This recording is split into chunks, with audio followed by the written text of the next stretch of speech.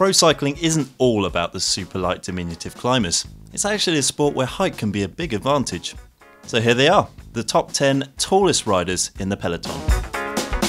Knecht has been with Team Sky since 2011 and was instrumental in delivering Bradley Wiggins to his 2012 Tour de France title.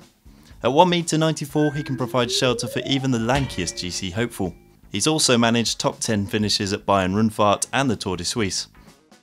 The lofty Italian enjoys it when the going gets tough. He started the Tour of Flanders for the last 5 years running. While his Palmeiras haven't set the world on fire, as he enters his 30s he achieved the best placing in his career at a stage race, 6th overall at the Tour of Turkey. Despite closing in on 2 meters tall, he's actually the lightest rider on this list, tipping the scales at a mere 74 kilos. At 35, Gustav Larsson could look back on a career where he's done pretty much everything. Olympic and World Championship silver medalist, Grand Tour stage winner and 5-time Swedish national time trial champion. He even took a shot at the world hour record in March 2015. He's not won many races as a pro, but Johan van Summeren will be best known for his performances at the toughest race on the calendar, Paris-Roubaix.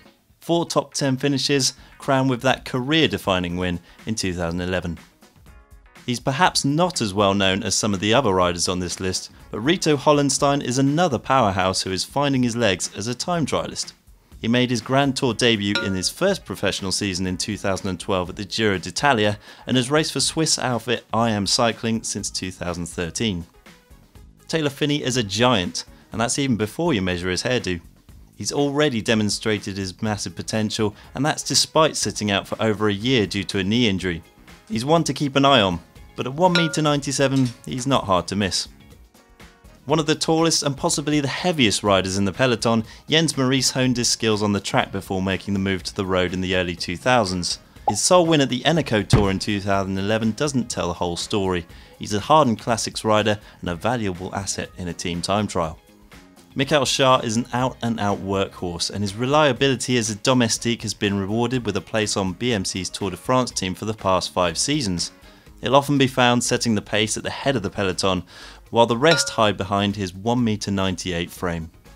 The big German has made a career out of guiding others to victory. Mark Cavendish and Andre Greipel, among others, have enjoyed sheltering in Seeberg's rather substantial slipstream.